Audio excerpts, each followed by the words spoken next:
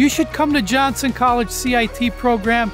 If you're interested in computers, you wondered how they can talk to each other, what's going on, that sort of thing, what makes a web page show up on your screen, then you need to be here at Johnson College's CIT program. Well, you'll learn an associate degree in computer information technology, and if you're interested in getting certified, we use certification editions for all our classes. So all you have to do is find your interest, follow your heart, and dig in.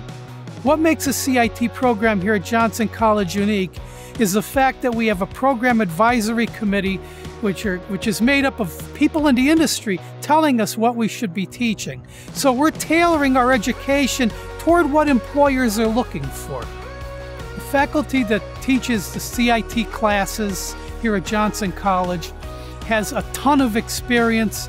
Most of us has been doing this for around or well over 20 years, and we love passing that on to students.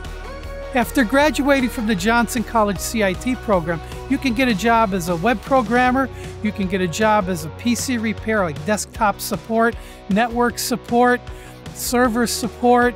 There are a lot of jobs you could get because the CIT program here at Johnson is well-rounded.